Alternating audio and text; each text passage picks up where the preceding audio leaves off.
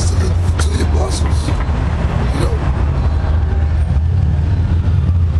And there's only one group of men that call themselves apostles. Those are the elders of Great Millstone. And you got other elders, you know, but they're the only ones that actually came out and called themselves apostles. You know?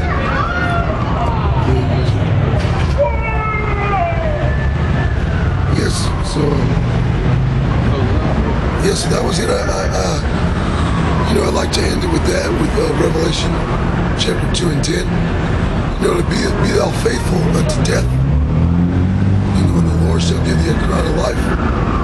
Because it's going to get so intense, man, that if you ain't got faith in Yahweh Bashem Yahushai, there's no way out. Oh, what is that? I'll get this in the Amos. Real quick, I'm gonna close with this. Another good one is having faith without works. It's dead. You gotta have both of those things. Because he said, I'll show my faith by my works, you know? Right. Say Amos 5 and 18. I haven't brought this one out in a long time. Right. Woe unto you that desire the day of the Lord. And that's a lot of you Israelites, man. You know, that's a lot of you Israelites that know the truth. You know, you desire the day of the Lord. You know, oh yeah, how shall I give praises to the Lord? But you weren't doing the work. You took your hand off the plow. You never put your hand to the plow. Okay?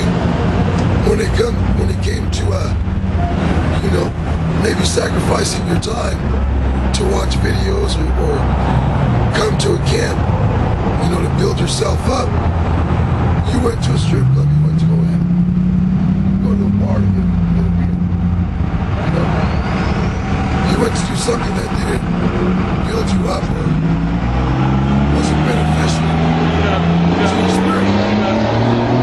You got Jakes that'll come across the camp in Shalom and know that they're Israelite and won't even stop to, you know, don't even give them no, you know, like you in front of a camp and you're just gonna walk by like you got better things to do, you know?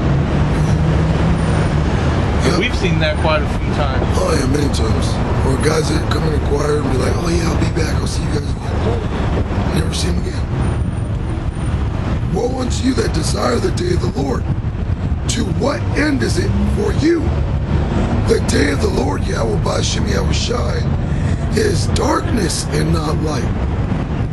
It's a very bad, evil time. Like that man mentioned, Jacob's trouble. It's a day of trouble for Israelites that don't believe in the Lord, man. It's a day of trial for Israelites that do believe in the Lord, man. It's a very serious, evil day, man. You know? As if a man did flee from a lion and a bear met him, or went into the house and leaned his hand on the wall, and a serpent bit him. Shall not the day of the Lord be darkness and not light, even very dark, and no brightness in it? You see? So, you know, you gotta take this serious, and when it comes to you Israelites that know the truth, that know what's required of you, you need to fulfill your end of the bargain, man, because we are under a contract, man.